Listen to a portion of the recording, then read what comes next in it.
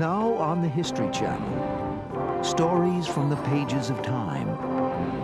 Stories of triumph and tragedy, adventure and achievement, as we go in search of history. No one knew they were stealing America's most important secrets. Soviet armed forces after the Second World War would not have been in the big league had it not been for American technology. Just how deep did Soviet agents penetrate into the US government? You know, as a former operative of the Soviet intelligence, I can't imagine myself bargaining with a US congressman about payment. But they did it. The guilt or innocence of people like the Rosenbergs, Alger Hiss, had been debated for years. The hunt for communists in the 1950s was a frightening time in America. And now, new information from the KGB files lends credence to some of people's worst fears about the spies among us.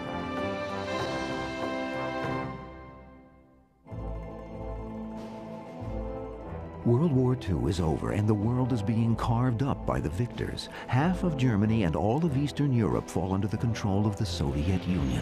The Iron Curtain comes down. America's former ally is now America's enemy as battle lines are drawn in a new kind of war, a Cold War. Most Americans believe a showdown with communism is inevitable. Many also fear that communist spies are infiltrating American institutions and threaten our way of life. Believe me, you communists can't keep fooling the entire world. American politicians begin their assault against communism. I am holding in my hand a microfilm of very highly confidential, secret State Department documents. These documents were fed out of the State Department by communists who were interested in seeing that these documents were sent to the Soviet Union. Lives and reputations are put on the chopping block. From Hollywood to Washington, D.C., from the heartland to Manhattan offices, loyalty becomes an issue. And the question, are you now or have you ever been, is used to probe communist infiltration. I am not and never have been a member of the Communist Party. By 1948, the House Un-American Activities Committee has already pursued suspected communists for a decade. The most famous witness called before the committee is Alger Hiss. A Harvard graduate, Hiss clerked for Supreme Court Justice Oliver Wendell Holmes and later served as a State Department official and an advisor to President Roosevelt at the 1945 Yalta Conference. In 1948, Hiss is accused of being a Soviet spy. Many are skeptical about his guilt, including President Truman. The reporter said, "Do you consider these investigations all red herrings?" And Truman said, "Yes." When the House Un-American Activities Committee calls Hiss to testify in 1948, a freshman congressman from California, Richard Nixon, leads the pursuit. I have no apologies to the American people for my part in putting Alger Hiss where he is. Along with Nixon, Hiss's primary accuser is Whittaker Chambers. Mr. Hiss represents the concealed enemy. A Time magazine editor and former communist agent turned informer, Chambers claims Hiss was a member of his old communist cell. In 1950, Hiss is convicted of perjury for lying to a grand jury about knowing Chambers and about passing stolen State Department documents to him. I identified him on several grounds which I think the record will show. While Hiss is grilled by Congress and a grand jury, government codebreakers are conducting their own investigation. They are hard at work deciphering wartime Soviet secret cables sent between Moscow and its operatives in the U.S. In 1946, they succeed in cracking the Soviet code. The newly deciphered cables are assigned a randomly chosen code name, Venona. And Venona offers disturbing revelations. There are more spies at work in America than previously suspected. So the war years are really the golden age, starting in the 1930s, but the golden era of Soviet espionage in the United States. The deciphered Venona cables are one of the best-kept intelligence secrets of the century. The information is so classified that those who work on them are told by the National Security Agency to keep everyone in the dark, even President Truman. Meredith Knox Gardner was one of those codebreakers. That's not my fault. I don't know why they did that unless they thought that politicians in general, and especially powerful politicians, whom they couldn't browbeat into swearing that they wouldn't let others know what was going on. I guess they just didn't trust politicians in general. Imagine if today, if an American president was denied access to a vital piece of intelligence information, heads would roll, and correctly so. The Venona cables remain a closely guarded secret for a half-century, until 1995 and 1996, when the National Security Agency declassifies most of them.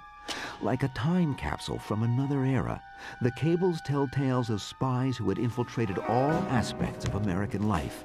Spies in the State Department, spies in the OSS, the Office of Strategic Services, even spies operating inside the top-secret Los Alamos lab where the bomb was developed.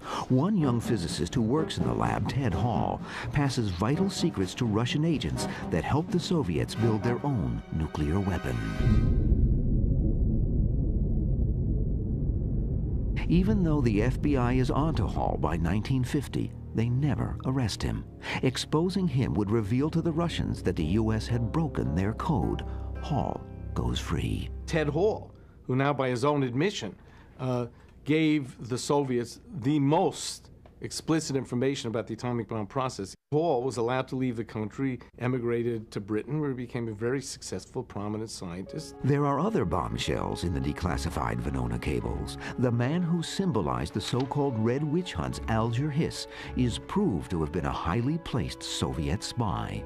Hiss is not only incriminated by Venona, but by a second source as well, damning new evidence found in the archives of the KGB.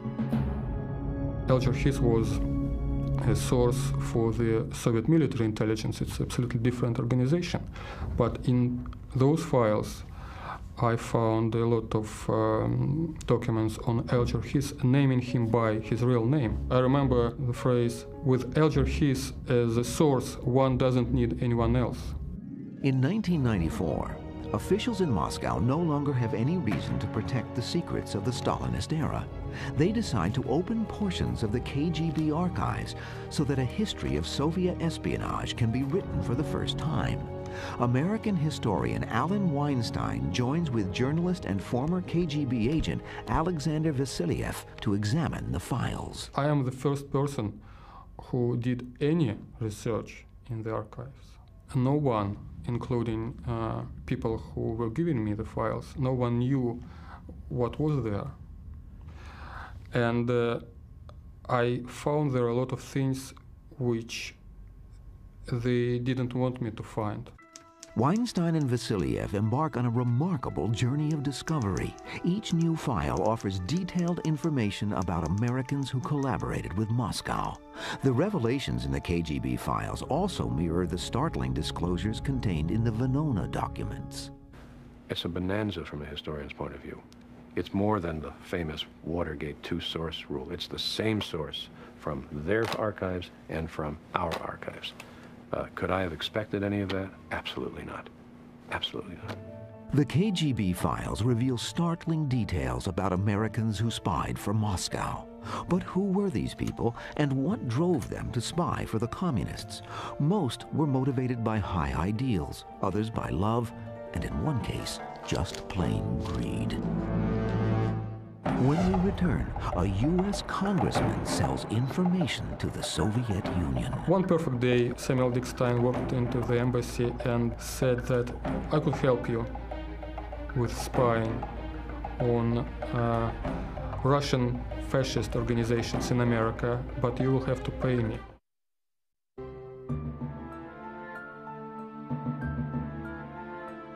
We go back to America in the 1930s.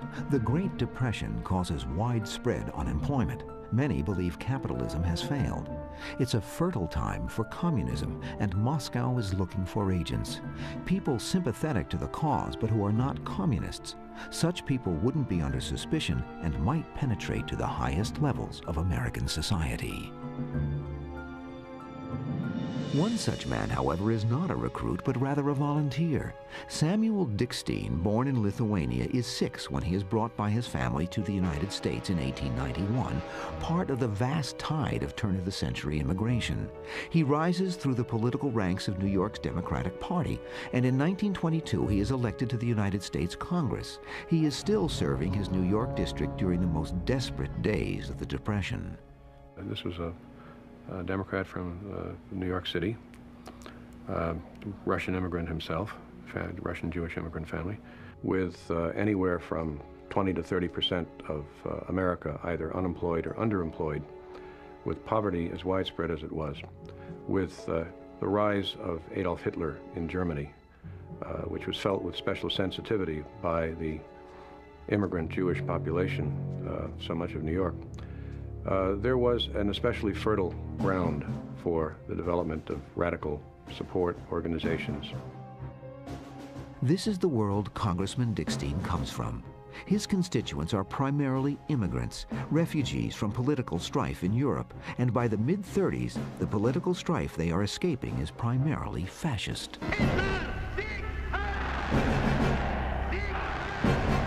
The man was known as a person whose specialty was immigration, chaired the Immigration Committee in the House, but his claim to fame was to have started the House process that led to the House Un-American Activities Committee.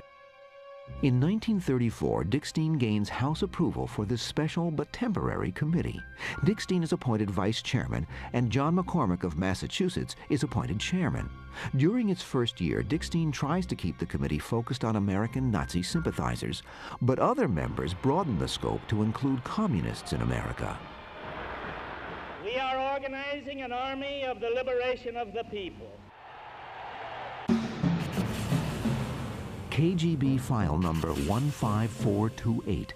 It is Samuel Dickstein's file, and it reveals one of the greatest ironies in the history of espionage. Samuel Dickstein, the man who created the House Un-American Activities Committee, becomes a paid agent of Soviet intelligence.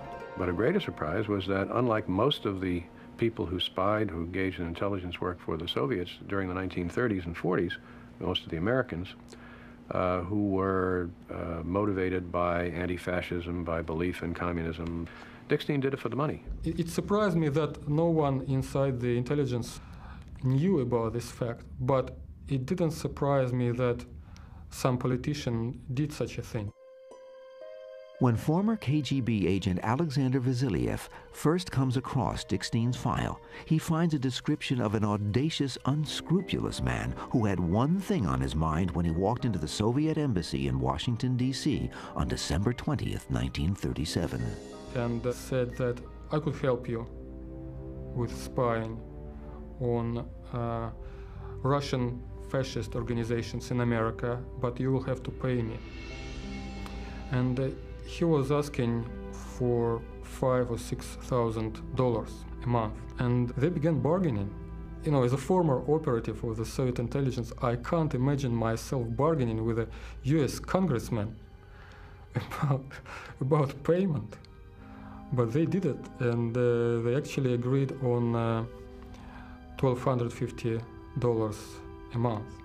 For that price, Representative Dickstein tries to provide anything the Soviets might be interested in. We have a list of various items he passed, which would have been including government internal budgets on how much the U.S. was spending on military issues. There are a whole bunch of government documents that he is supposed to have passed, according to the files. But in this pre-World War II period, the Russians want Dickstein to investigate anti-Soviet groups in the United States. Dickstein was much happier spying on fascist groups or on monarchist groups for them. One of the things about the Soviet intelligence is they never stopped focusing on the tiniest of the remaining monarchist groups supporting a restoration of the monarchy in the Soviet Union, nor did they stop focusing on Leon Trotsky's supporters, also a small band, even after they had assassinated Trotsky.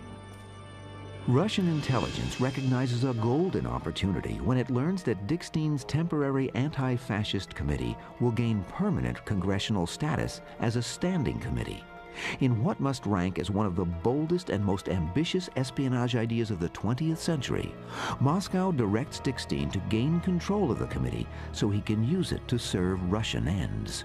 The idea was that he would steer away the investigation away from the communists and channel it to pro-Nazi, pro-German elements in the United States. That was the paramount idea about Samuel Dickstein. It was a big political game. They wanted him to influence the US Congress in this direction. However, Moscow's plans are thwarted in 1938 when a coalition of conservative Democrats allied with Republicans takes control of the House. The liberal Dickstein fails to even gain a seat on the new committee. His failure is a severe disappointment to his handlers. So is his greed. He had very negative image in the eyes of the Soviets because the Soviets at the time were working with people ideologically inclined. The code name for American sources was compatriots. They were friends, colleagues. And this guy was making money on a lot of things, and they were so disgusted with him that they gave him this code name Kruk, in Russian Zhulik. This is the only case when I came across a pejorative code name. A memo in Dickstein's KGB file bluntly states, "We are fully aware whom we are dealing with. This is an unscrupulous type, greedy for money, consented to work because of money, a very cunning swindler."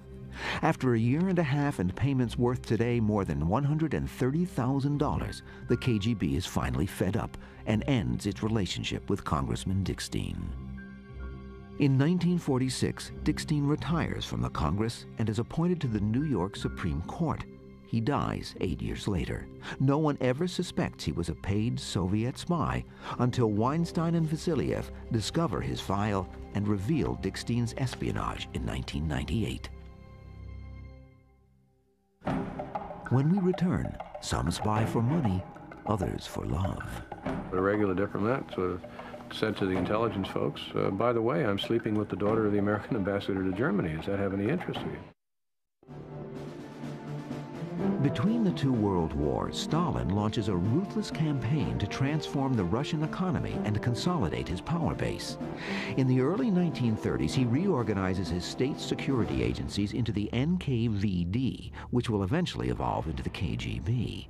One of the new organization's main concerns is the growing threat of Nazi Germany. Desperate to divine the intentions of this powerful new enemy, Moscow looks for agents who can circulate among the highest levels of Nazi society. The Russians find an American woman whose special abilities to combine charm and sensuality open the doors to Hitler's inner circle. What some of the Soviet controllers did was to combine sexual athleticism with espionage in quite an exciting way. In 1933, William Dodd, the newly appointed American ambassador to the Third Reich, brings his attractive 25-year-old daughter Martha with him to Berlin. Shortly after their arrival, she meets and falls deeply in love with Soviet diplomat Boris Vinogradov. She met the diplomat, and to the best of what the records reveal, they enjoyed a love affair, and in the course of it, the diplomat, who was not an intelligence operative, but a regular diplomat, said to the intelligence folks, by the way, I'm sleeping with the daughter of the American ambassador to Germany. Does that have any interest to you? And obviously it had a great deal of interest to the intelligence folks, and they said, from this point on, she's your assignment. Make sure she's happy. KGB file number 14449. It is Martha Dodd's file, and it contains orders from Moscow to Vinogradov in Berlin. They want him to turn his lover into a spy for the Soviet Union. The file also states that, according to our data, the mood of his acquaintance is quite ripe for finally drawing her into our work. The Soviets select a seasoned operative to be Dodd's contact. He passes as a reporter for the Russian news service Izvestia. Her KGB file clearly indicates why she has potential value to the Soviets. With the State Department's knowledge, Martha helps her father in his diplomatic work and is aware of all his affairs. Martha claims that the main interest of her life is to assist secretly the revolutionary cause. She was a major acquisition for the Soviets because she offered not only access to documents that her father left about his office, she could wander in and out at will. For the Soviets, the kind of information Dodd can access might be critical to the survival of Russia in the event of war with Germany. I think that her information about the correspondence between the U.S. Embassy in Berlin and the State Department was very important, because in the late 30s, the Soviets were very concerned about by which road America would go in case of a war between the Soviet Union and Nazi Germany. That's why all this diplomatic correspondence was extremely important. In an extraordinary note from Dodd herself that Vasiliev and Weinstein discover in her KGB file, she makes it clear that she has access to material from the highest levels of the U.S. government, and she's prepared to do anything that might be asked of her. It goes without saying that my services of any kind and at any time are proposed to the party for use at its discretion. Currently, I have access to the personal, confidential correspondence of my father with the U.S. State Department and the U.S. President. In 1934, Dodd's Soviet lover Vinogradov is recalled to Moscow, yet she continues to assist the KGB by sleeping with the enemy. She also moved in the highest diplomatic and political and military circles. And mind you, took lovers in many of those circles, despite the fact that her primary lover, the love of her life, as she said, was this Soviet diplomat. But that didn't stop her from moving about and leading a very energetic social life, let me put it that way. The long list of her lovers eventually includes German aristocracy, members of the Gestapo, and General Ernst Udet, second only to Hermann Goering in the German Air Force. Dodd supplies Moscow with remarkably valuable pillow talk, a stream of confidential data about German military units, tactics, and procedures. She forwards reports of Roosevelt's informal and private discussions about U.S. policy toward Poland, Japan, Germany, and Russia. She even offers to use her influence with her father and others to help the Soviets handpick her father's successor. According to Dodd's KGB file, her handlers take the extraordinary step of asking Stalin himself how she might best be used. By 1937, war is imminent and Dodd's days in Berlin are numbered. Yet she still yearns for Vinogradov, who has been transferred back again to Moscow. Desperately, Dodd flies to Moscow and presents a letter to her KGB contacts. I, Martha Dodd, U.S. citizen, have known Boris Vinogradov for 3 years in Berlin and other places, and we have agreed to ask official permission to marry. This letter on several pages went straight to Joseph Stalin, and Joseph Stalin himself took the decision to continue using her as a source. Moscow delays responding to Dodd's request. Late in 1937, her father resigns his post as ambassador and Martha reluctantly returns to America. Unknown to her, Vinogradov is arrested when Stalin purges his diplomatic corps of those he suspects are disloyal. Before Vinogradov is executed, the KGB forces him to write to Dodd as if nothing is amiss. Martha writes back, unaware that her lover is dead. What I like about Martha Dodd also is that in a conversation, she once said, "I have a weakness for the Russians. There is something in them." It's very flattering, isn't it? In 1940, Martha Dodd is back in the United States. She marries and fades into the background, working as a spotter who identifies other potential agents for Moscow, including her husband. In the early 50s, an FBI investigation names her as a suspected Soviet spy. With her husband, she flees to Moscow and then Eastern Europe, where she lives out her days. In 1990, she dies at the age of 82. I think it's reasonable to think of Martha Dodd as an American Mata Hari to some extent, since, she did manage to combine sex and espionage in a personally fulfilling way, I think.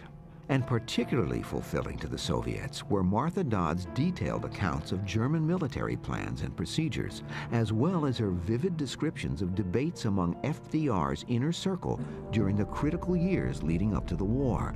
It made her a very important Soviet asset in the 1930s. When we return, a red spy becomes the confidant of the Vice President of the United States. We now know who the Secretary of State to President Wallace would have been. It would have been Larry Duggan, a Soviet agent. KGB File 36857, Lawrence Duggan. In 1934, Duggan is a youthful idealist on the State Department fast track. Like hundreds of other young activists who come of age in the Depression years, he goes to Washington to work in Roosevelt's New Deal government. Soviet agents, among them Alger Hiss, soon identify him as a desirable recruit. Lawrence Duggan is typical of one kind of Soviet agent who was being recruited in the 1930s, not simply in the United States, but in Britain and elsewhere. That is to say, a high-flying, naive idealist. Larry Duggan did not become a Soviet agent for any mean or selfish motive. He started working for the Soviet Union because he thought it was the right thing to do. Here was a society which represented a kind of social justice that the West did not. Duggan is such an attractive prospect that two different Soviet spy networks compete to recruit him. According to his KGB file, in 1936, Duggan is drawn into the shadowy world of Soviet espionage by Hedda Gumpers, an anti-Nazi German exile and Russian agent.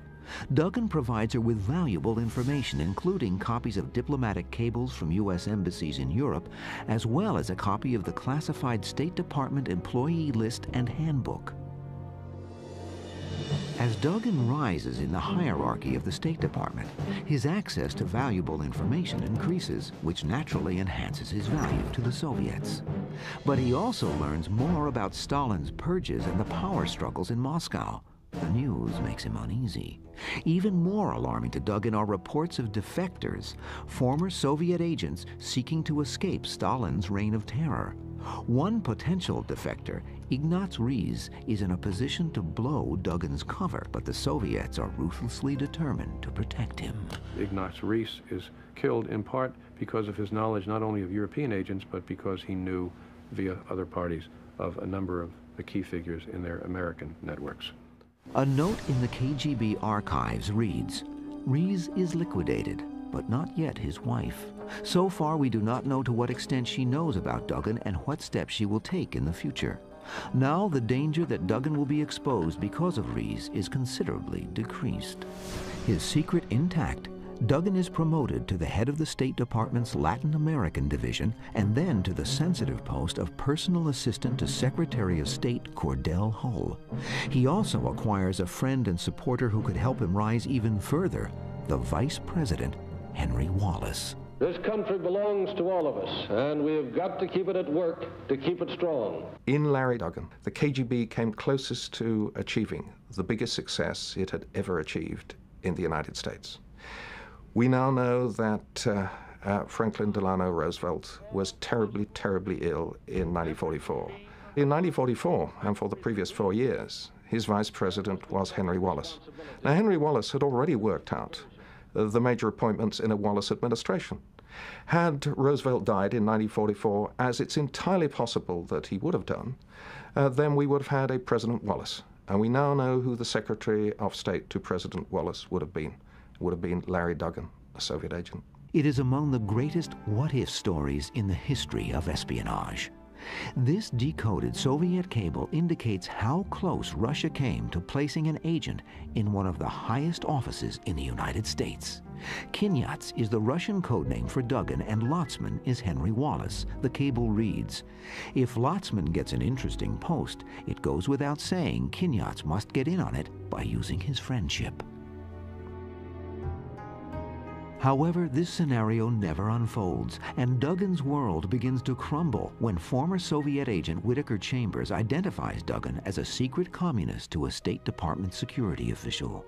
He resigns his post as Secretary of State Hull's advisor and tries to cut off all contact with his former spy masters. But details in his KGB file show that he is relentlessly pursued by his Soviet handlers. And one of the things that we tend to forget nowadays is the sheer tension that accumulated in some of those people in the United States who were working for the Soviet Union at the end of the Second World War. In December 1948, the FBI steps up the pressure on Duggan, questioning him about his relationship with Alger Hiss. Virtually on the heels of FBI questioning, the KGB comes knocking, demanding to know if Duggan talked.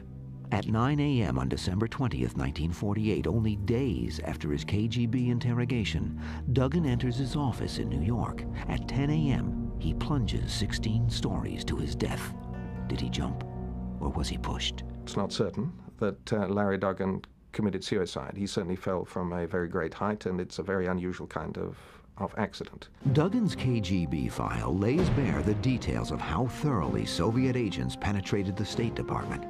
But recently uncovered KGB files also reveal how deeply Soviet spies penetrated another U.S. agency, a very secretive agency, the Office of Strategic Services, the OSS. There were a number of specific agents within the OSS who worked for the Soviets who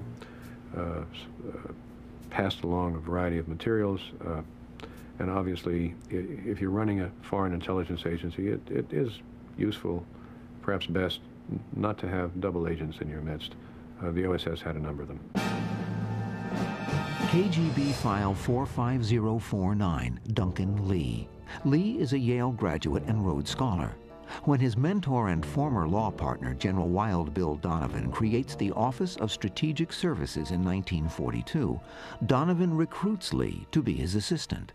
The ultimate dream for any intelligence agency is to recruit the head of another intelligence agency. Now, if you can't do that, recruiting his right-hand man is the next best thing, and Stalin got the next best thing, and his name was Duncan Chaplin Lee. Lee's broad access to OSS operations makes him an invaluable source. The cautious Lee provides no documents, but his tip-offs allow other Soviet agents working within the OSS to evade detection. The Soviet Union was actually far more successful in gaining intelligence on its allies than it ever was against its enemies. And because its operations against its allies, Britain and the United States, were on so much a larger scale than its operations against its enemies, it was convinced for much of the war that its allies must be engaged in equally large operations against it. There is more than a grain of truth to that suspicion. Many American and British officials believe Russia will become the next big enemy after Hitler is defeated. They withhold from the Soviets the secret date of D-Day. If Russian generals know when the Second Front is to open, they might make their own plans to put a stranglehold on Nazi territories in Eastern Europe. But according to the KGB archives, Duncan Lee gave his Soviet contacts top secret details about D-Day. A note citing Lee as its source is found in his KGB file. It is dated March 3, 1944, and reads, "The Second Front will be opened between mid-May and the beginning of June." If they believed Lee's information, the Russians were now privy to the most important secret of the war.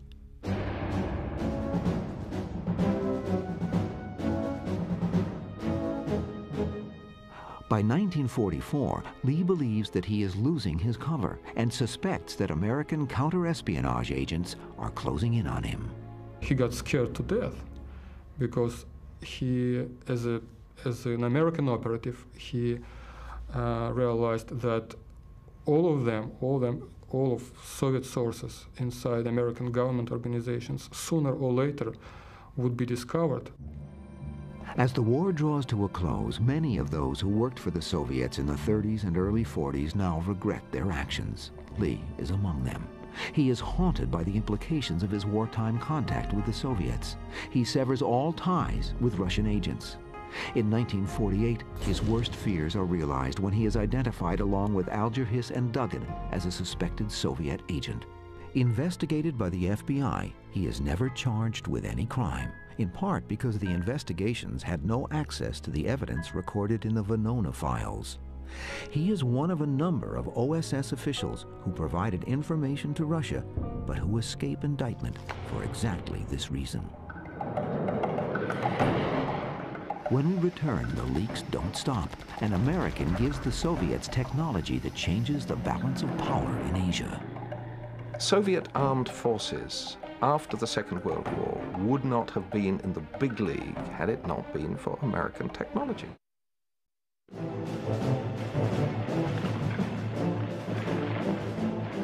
One of Joseph Stalin's highest priorities during World War II is achieving military parity with the United States. He realizes the fastest and easiest way to do this is by stealing the necessary technologies from America. America was a perfect place to steal military technologies. They were stealing everything from planes and tanks and ships to elevators in houses and even lipstick. They needed lipstick, so they stole it in America. The most important single secret that Soviet spies smuggle out of the U.S. are designs for an atomic bomb. But Stalin is not easily convinced that he has gained anything of value. Stalin was one of the most suspicious men ever to lead any major power in the 20th century. So that, even when he'd got the most remarkable secrets from another country, he always thought, am I being fooled? And it took him 4 years to realize that he'd really been given the plans of the atomic bomb. In the spring of 1949, Igor Kurchatov, the leading Soviet scientist in charge of the Russian atomic bomb project, actually takes plutonium sealed in a football-shaped casing to a meeting and hands the casing to Stalin. Stalin said, how do I know? Convince me. How do I know that this really is a nuclear charge? And then Kurchatov says, if it was simply a lump of sparkling metal, it would be cold. But it's warm, isn't it? Why is it warm? Because the alpha disintegration has begun. And a few months later, that American football containing a plutonium charge was successfully tested at the Kazakhstan test site. So in September 1949, the nuclear age came of age. Both sides had it, but they both had American weapons.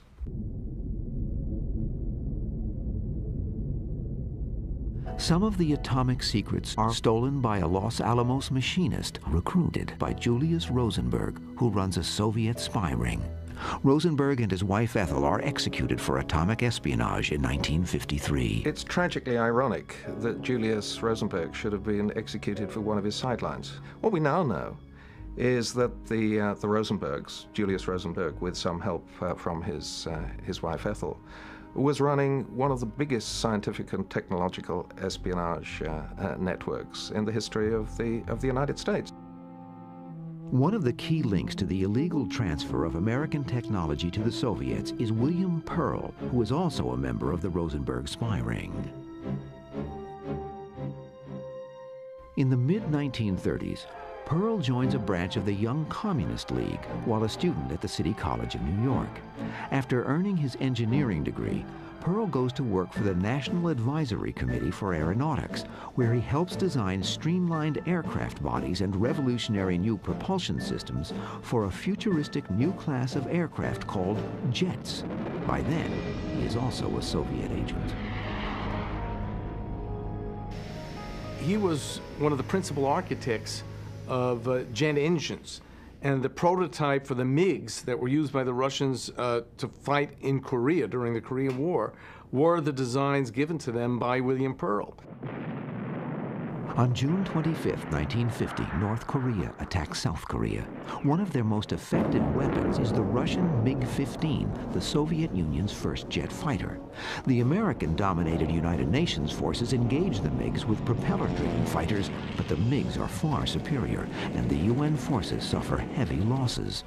Only when the U.S. Air Force begins deploying the Sabre, America's first jet fighter, does the balance of power shift in its favor. It will be decades before the world learns the ironic truth. The West was almost beaten by its own stolen technology. As a result, the war in Korea ends in a stalemate, in part thanks to William Pearl.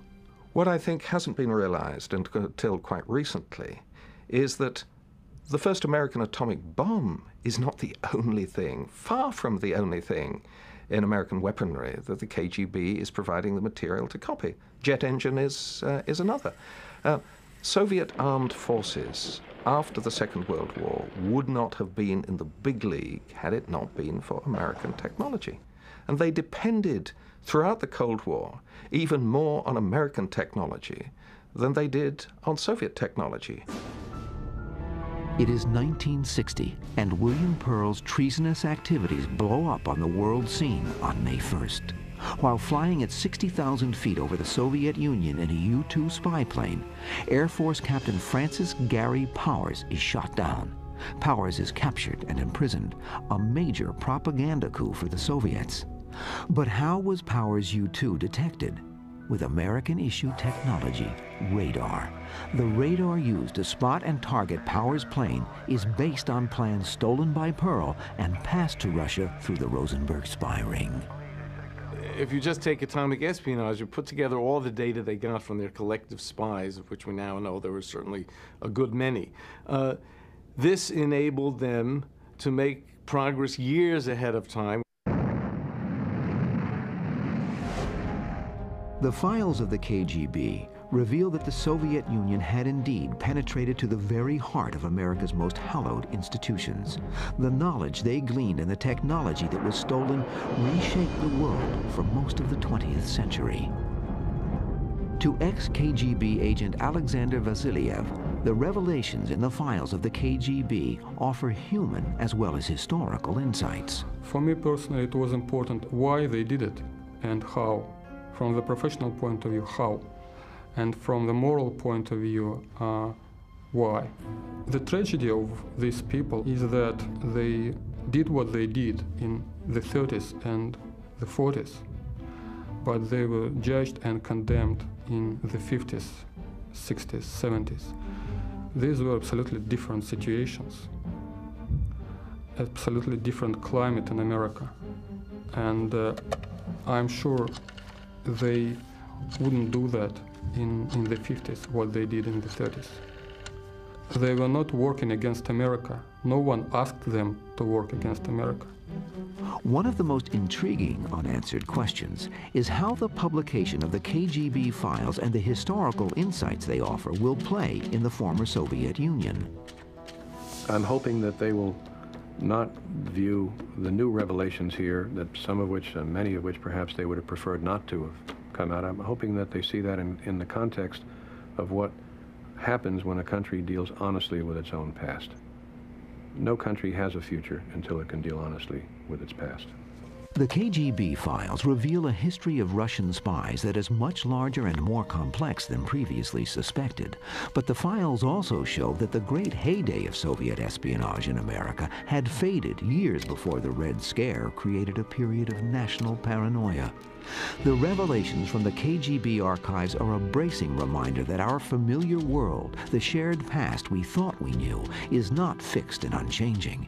History, the KGB files remind us, may be as full of surprises and potential change as the future.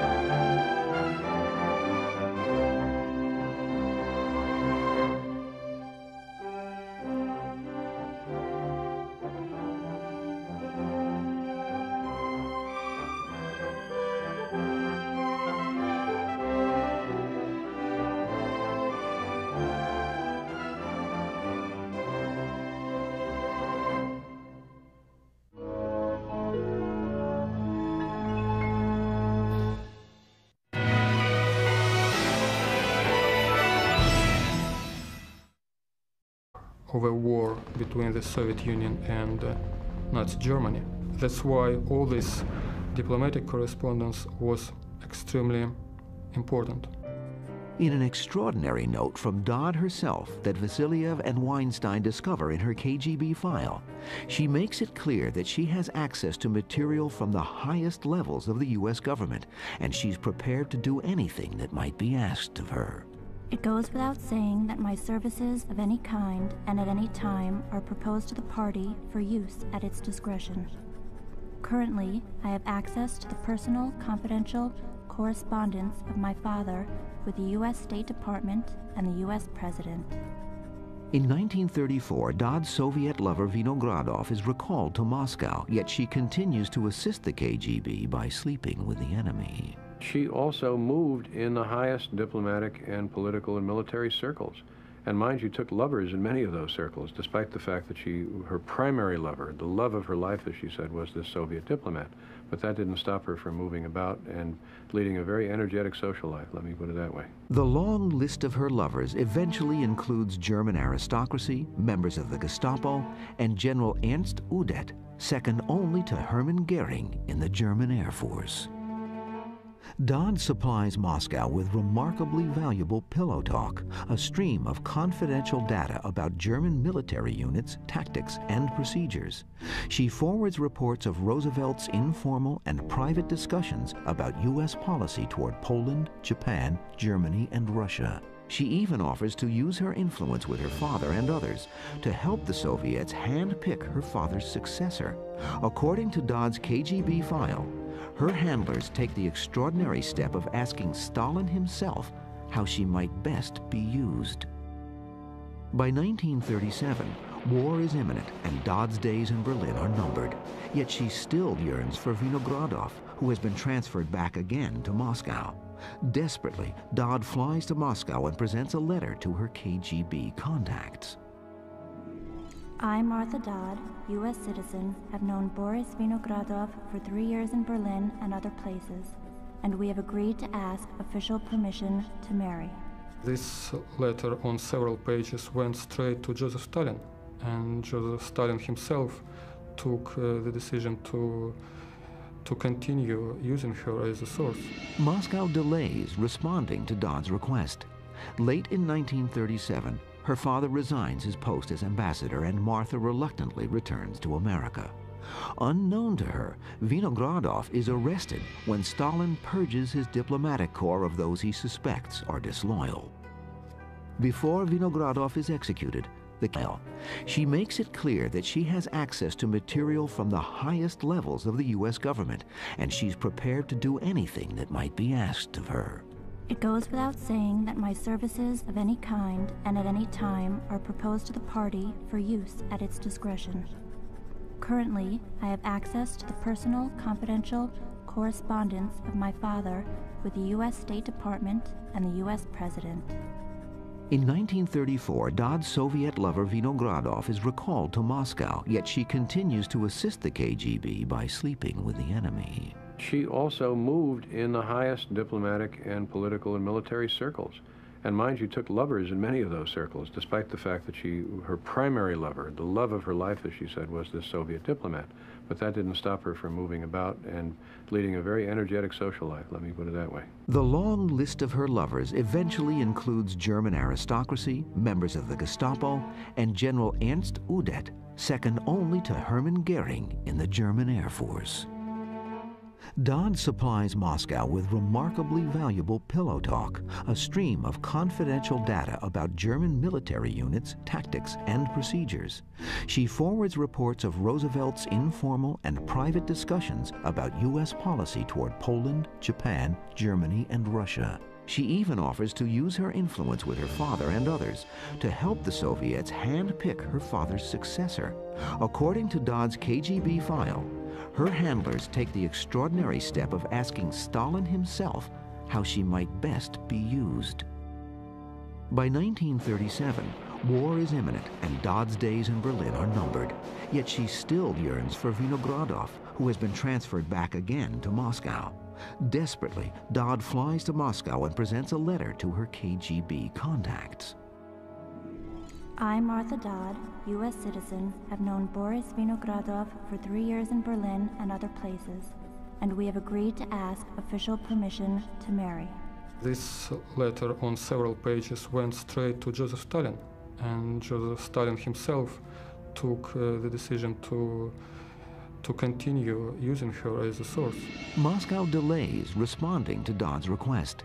Late in 1937, Her father resigns his post as ambassador, and Martha reluctantly returns to America. Unknown to her, Vinogradov is arrested when Stalin purges his diplomatic corps of those he suspects are disloyal. Before Vinogradov is executed, the KGB forces him to write to Dodd as if nothing is amiss. Martha writes back, unaware that her lover is dead. What I like about Martha Dodd also is that in a conversation she once said, U.S. congressman sells information to the Soviet Union. One perfect day, Samuel Dickstein walked into the embassy and said that I could help you with spying on Russian fascist organizations in America, but you will have to pay me.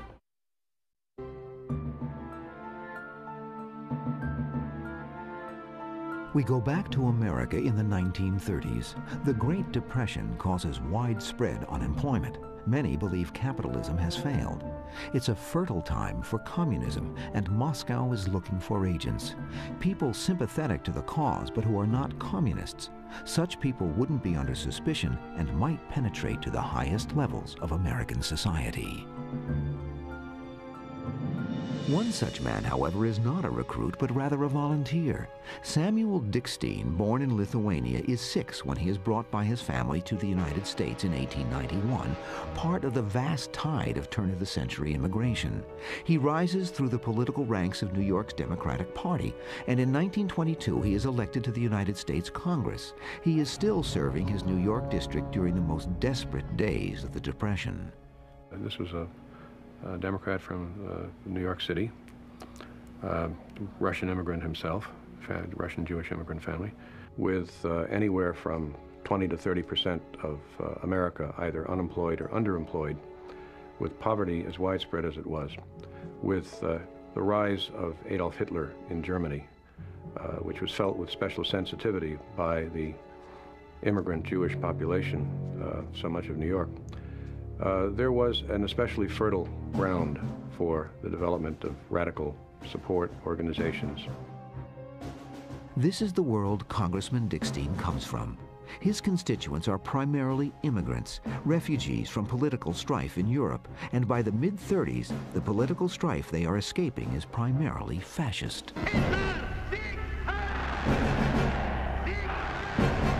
The man was known as a person whose specialty was immigration, chaired the Immigration Committee in the House, but his claim to fame was to have started the House process that led to the House Un-American Activities Committee. In 1934, Dickstein gains House approval for this special but temporary committee. Dickstein is appointed vice chairman, and John McCormick of Massachusetts is appointed chairman. During its first year, Dickstein tries to keep the committee focused on American Nazi sympathizers, but other members broaden the scope to include communists in America. We are organizing an army of the liberation of the people. KGB file number 15428. It is Samuel Dickstein's file, and it reveals much of the war that its allies must be engaged in equally large operations against it. There is more than a grain of truth to that suspicion. Many American and British officials believe Russia will become the next big enemy after Hitler is defeated. They withhold from the Soviets the secret date of D-Day. If Russian generals know when the Second Front is to open, they might make their own plans to put a stranglehold on Nazi territories in Eastern Europe. But according to the KGB archives, Duncan Lee gave his Soviet contacts top secret details about D-Day.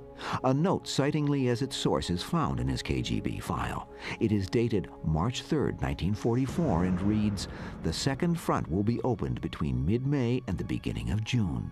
If they believed Lee's information, the Russians were now privy to the most important secret of the war.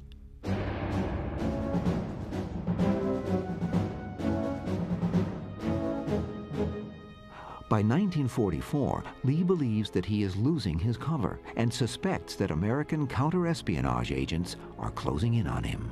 He got scared to death because he, as an American operative, he realized that all of them all of Soviet sources inside American government organizations sooner or later would be discovered. As the war draws to a close, many of those who worked for the Soviets in the 30s and early 40s now regret their actions. Lee is among them. He is haunted by the implications of his wartime contact with the Soviets. He severs all ties with Russian agents. In 1948, his worst fears are realized when he is identified along with Alger Hiss and Duggan as a suspected Soviet agent. Investigated by the FBI, he is never charged with any crime, in part because the investigations had no access to the evidence recorded in the Venona files.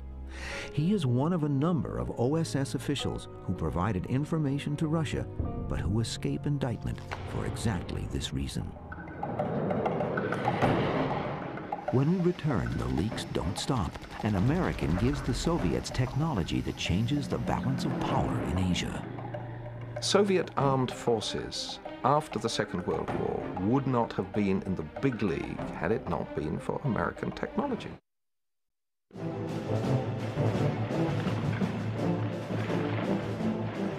One of Joseph Stalin's highest priorities during World War II was achieving military parity with the United States. He realizes the fastest and easiest way to do this is by stealing the necessary technologies from America.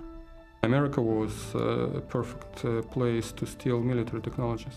They were stealing everything from... File 45049, Duncan Lee. Lee is a Yale graduate and Rhodes Scholar. When his mentor and former law partner, General Wild Bill Donovan, creates the Office of Strategic Services in 1942, Donovan recruits Lee to be his assistant. The ultimate dream for any intelligence agency is to recruit the head of another intelligence agency. Now, if you can't do that, recruiting his right-hand man is the next best thing, and Stalin got the next best thing, and his name was Duncan Chaplin Lee. Lee's broad access to OSS operations makes him an invaluable source. The cautious Lee provides no documents, but his tip-offs allow other Soviet agents working within the OSS to evade detection. The Soviet Union was actually far more successful in gaining intelligence on its allies than it ever was against its enemies. And because its operations against its allies, Britain and the United States, were on so much a larger scale than its operations against its enemies, it was convinced for much of the war that its allies must be engaged in equally large operations against it. There is more than a grain of truth to that suspicion. Many American and British officials believe Russia will become the next big enemy after Hitler is defeated. They withhold from the Soviets the secret date of D-Day. If Russian generals know when the Second Front is to open, they might make their own plans to put a stranglehold on Nazi territories in Eastern Europe. But according to the KGB archives, Duncan Lee gave his Soviet contacts top secret details about D-Day. A note citing Lee as its source is found in his KGB file. It is dated March 3, 1944, and reads, "The Second Front will be opened between mid-May and the beginning of June." If they believed Lee's information, the Russians were now privy to the most important secret of the war.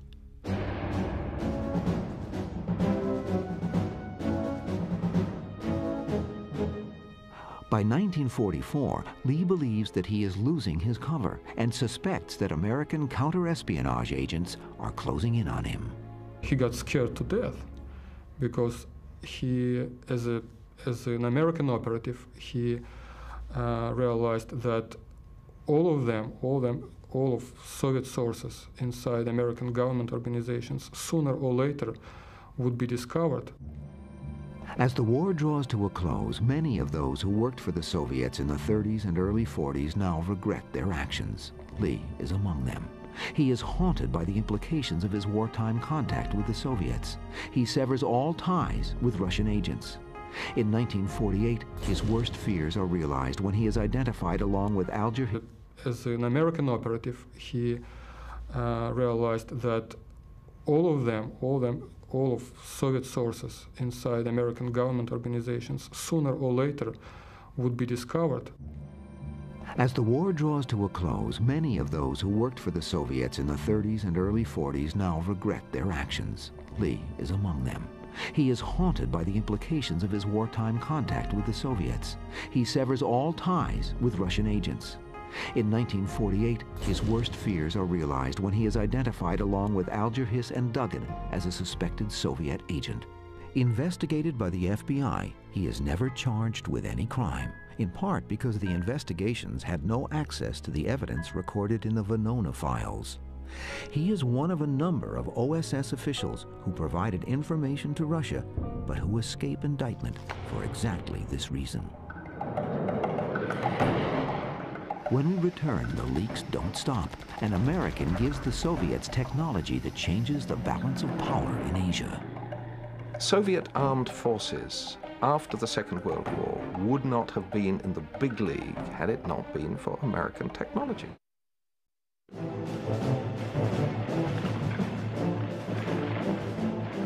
One of Joseph Stalin's highest priorities during World War II was achieving military parity with the United States. He realizes the fastest and easiest way to do this is by stealing the necessary technologies from America. America was a perfect place to steal military technologies. They were stealing everything from planes and tanks and ships to elevators in houses and even lipstick. They needed lipstick, so they stole it in America. The most important single secret that Soviet spies smuggle out of the U.S. are designs for an atomic bomb.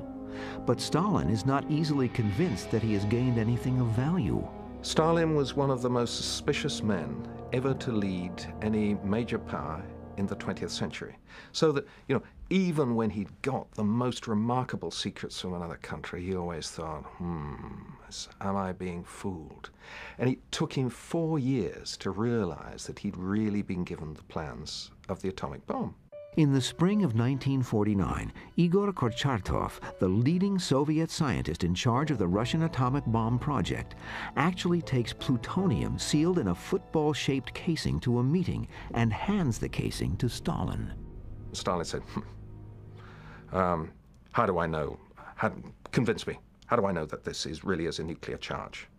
And then Kurchatov says, if it was simply a lump of sparkling metal, it would be cold. But it's warm, isn't it? Why is it warm? Because the alpha File number 14449. It is Martha Dodd's file, and it contains orders from Moscow to Vinogradov in Berlin. They want him to turn his lover into a spy for the Soviet Union. The file also states that, according to our data, the mood of his acquaintance is quite ripe for finally drawing her into our work. The Soviets select a seasoned operative to be Dodd's contact. He passes as a reporter for the Russian news service Izvestia. Her KGB file clearly indicates why she has potential value to the Soviets. With the State Department's knowledge, Martha helps her father in his diplomatic work and is aware of all his affairs.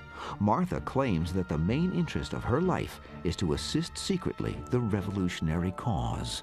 She was a major acquisition for the Soviets because she offered not only access to documents that her father left about his office, she could wander in and out at will. For the Soviets, the kind of information Dodd can access might be critical to the survival of Russia in the event of war with Germany. I think that her information about the correspondence between the U.S. Embassy in Berlin and the State Department was very important, because in the late 30s, the Soviets were very concerned about by which road America would go in case of a war between the Soviet Union and Nazi Germany. That's why all this diplomatic correspondence was extremely important. In an extraordinary note from Dodd herself that Vasiliev and Weinstein discover in her KGB file, she makes it clear that she has access to material from the highest levels of the U.S. government, and she's prepared to do anything that might be asked of her. It goes without saying that my services of any kind and at any time are proposed to the party for use at its discretion. Currently, I have access to the personal, confidential correspondence of my father with the U.S. State Department and the U.S. President. In 1934, Dodd's Soviet lover Vinogradov is recalled to Moscow, yet she continues to assist the KGB by sleeping with the enemy. She also moved in the highest diplomatic and political and military circles.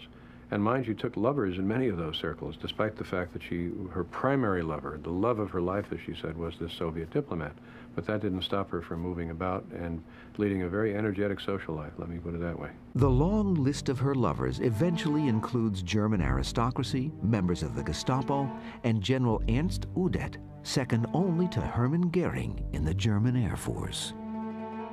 Dodd supplies Moscow with remarkably valuable pillow talk, a stream of confidential data about German military units, tactics, and technology.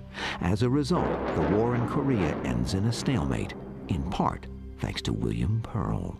What I think hasn't been realized until quite recently is that the first American atomic bomb is not the only thing, far from the only thing, in American weaponry that the KGB is providing the material to copy. Jet engine is another. Soviet armed forces after the Second World War would not have been in the big league had it not been for American technology. And they depended throughout the Cold War even more on American technology than they did on Soviet technology. It is 1960, and William Pearl's treasonous activities blow up on the world scene on May 1st. While flying at 60,000 feet over the Soviet Union in a U-2 spy plane, Air Force Captain Francis Gary Powers is shot down. Powers is captured and imprisoned, a major propaganda coup for the Soviets. But how was Powers' U-2 detected?